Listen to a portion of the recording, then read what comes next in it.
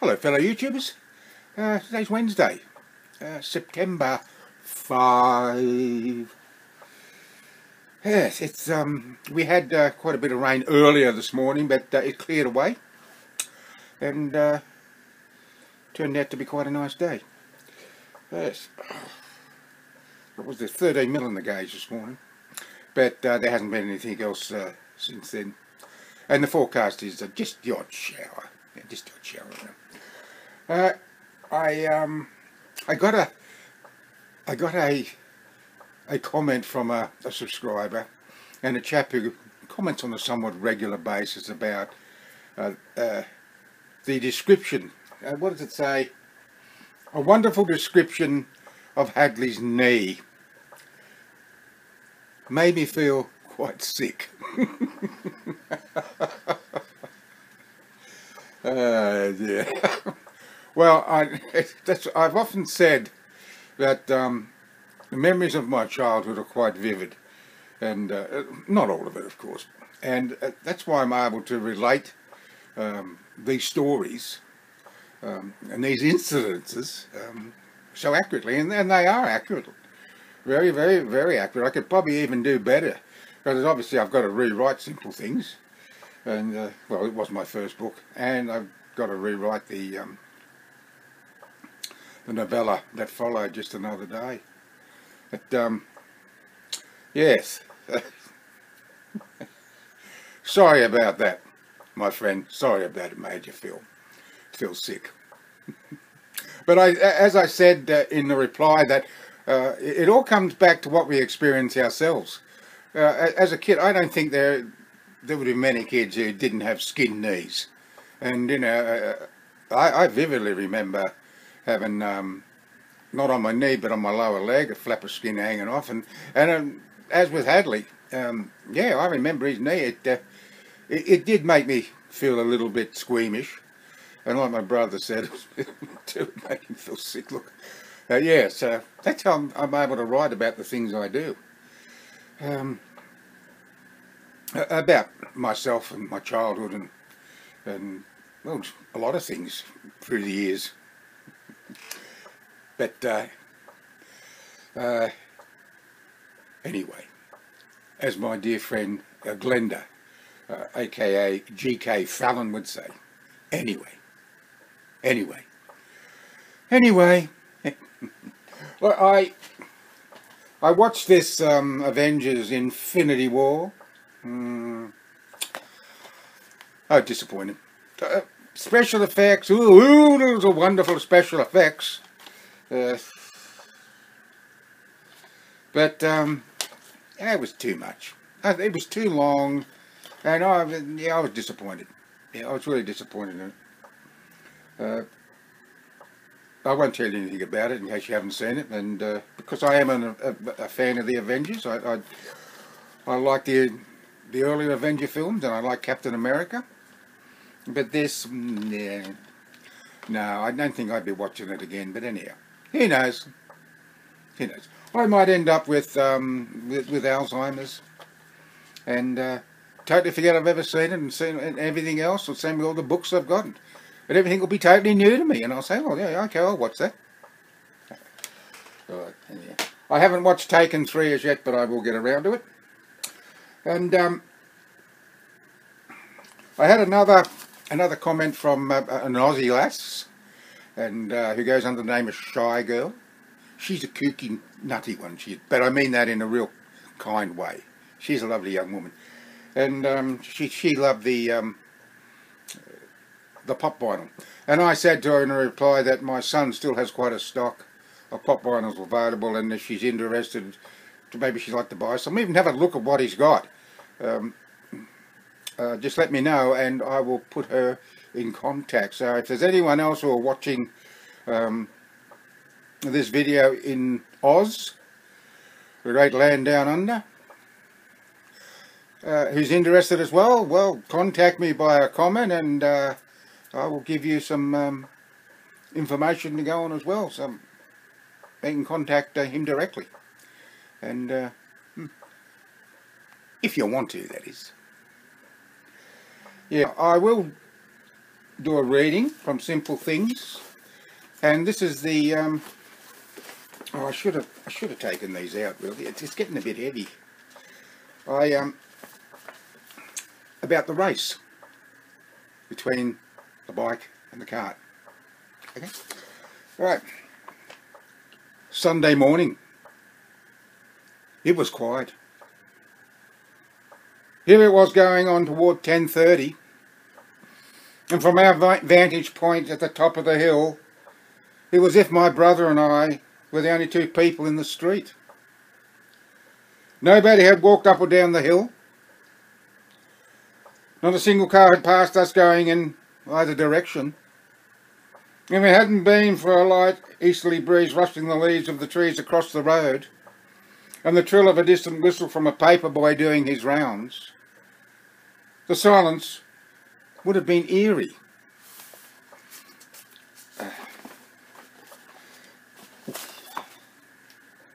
Until the voice. "What are you boys doing?" It was a soft voice, a friendly voice, but it made Richard and I flinch before we turned and saw the old man standing on the front lawn behind us. "Waiting for a friend, sir," I replied. "A friend, eh?" "Yes, sir." "And what happens when your friend arrives?" he said with a smile. "Then we're going to have a race down the hill." "A foot race?" "No, sir. I'll be riding my billy cart, and my friend will be riding his bike." "Billy cart? Well, well, well. I didn't think children rode billy carts anymore." "Oh, yes. My brother and I ride ours all the time." "You must be the only ones." "Yes, sir. You know, my young friends, there was a time when it seemed just about every boy had a billy cart, or some contraption had four wheels, anyhow. I had a scooter when I was a boy. You don't see them around anymore either. Oh well, maybe they'll come back someday. Wouldn't surprise me at all." "Maybe," I replied. "Ah, that must be your friend coming to a stop at the curb now. Good luck with your race. I'll leave you to it. Bye for now." "Goodbye," I said. No sooner had the old man turned his back and taken a few steps toward his house, Richard looked at me and said, "Gee, Georgie, I didn't think he was ever going to leave." I said he was only being friendly. And besides, it's his place. "He does it all the time," David said. "Just about every day I ride past him, he's talking to someone over the fence." "Well, he's not here now," I said. "So let's get this show on the road, eh?" The rules of the race were simple. There would be no pedalling by David, no paddling by me, strictly a freewheeling race from a standing start, from a point where, as soon as David released his brake and I lifted my heel, we would instantly set the wheels in motion. "You can be the starter, Richard," I said. "You know, ready, set, go." Yeah, I know. Ready, set, go," he replied with a hint of testiness. "No, not so fast. Ready, pause, set, pause, go. Got it?" "Oh yeah, right. Ready, set, go." I gave him the thumbs up. "Ready, set, don't go." He laughed. Just joking. Jesus Christ, I thought. Always a smart ass. Okay, this time for real. Ready, set. With cat-like reflexes, I raised the heel of my right shoe the very instant I heard the G in go, rolling forward and quickly losing David in my peripheral vision, as if he were standing still. I attempted to glance over my right shoulder to see where he was, but I knew from past experience what can happen when one is not looking where one is going, so I dismissed the impulse.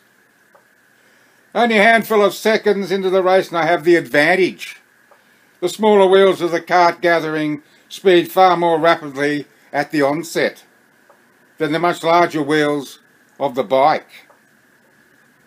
I didn't know that then, of course, nor did I know that that would change in a hurry.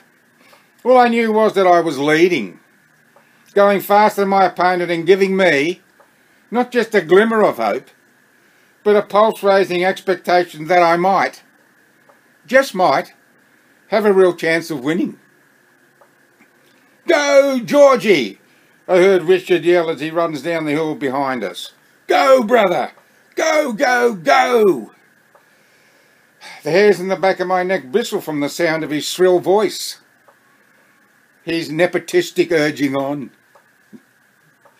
"Go, George! Go, go, go!"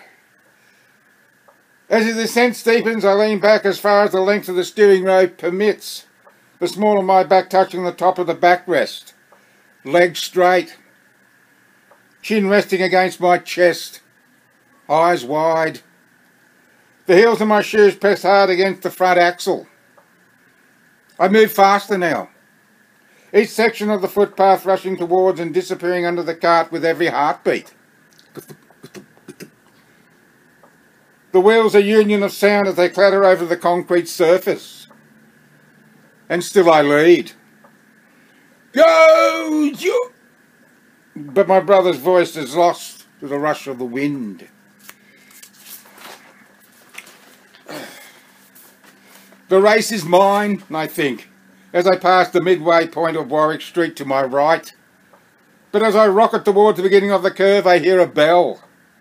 And out of the corner of my right eye, I catch a glimpse of something that wasn't there a moment before. I blink, hoping it will go away. An illusion, perhaps, or a figment of my imagination. But in my heart of hearts, I know it's not. It's David, and he's gaining. He fingers the bell in rapid succession as we enter the curve. Ring, ring, ring, ring. Then all is quiet as the slingshot effect increases our speed. As I fly around the corner and hit the straight, David in an instant is level with me. Then he's gone, leaving me for dead as he shoots down the hill. Ring, ring, ring, ring. By the time he brings the bike to a stop opposite Lansdowne Street, I have just veered left, leaving the footpath and entering the field as he turns around and pedals toward me, coming to a stop as he enters Margaret Street. The race is won. The bragging rights are his. But he doesn't. There are no smart aleck remarks, no punching of the air, no blowing on his fingertips and rubbing them vigorously on his shirt. He just looks at me and says, "I thought you had me beat there a while, George." "Yeah," I said. "I thought so, too." "It was a good race, though, wasn't it?" he said. It was a good race. Better for him because he was the winner. But a damn good race, nonetheless. I cast aside the feelings a loser always has, look at him smile, and say, "Sure was, David. Sure was." That was just one of many challenges we would set ourselves during the ensuing years, even though we never saw them as such. David and I, Richard Hadley and I, spur of the moment things. It seemed like a good idea at the time things.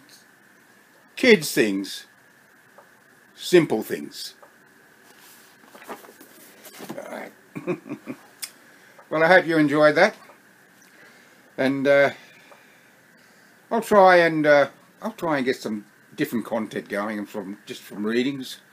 I know that there's a few of you who do, quite a few of you who do like the readings, but I just can't continue on doing readings. I've got to put other stuff in there as well. Make my channel more interesting, because my subscriber rate's slowly going up and up and up, and I don't want to disappoint all other people. What am I up to now? 679. I think that's good. Maybe I will make 1,000 before I kick the bucket. It would be nice. It would be nice to make 1,000 subscribers, if for no other reason than I did. Well, I want to thank you for watching. Can you hear those frogs? There are two of them. There are two frogs. There's one over there and there's one there. And until next time, bye for now.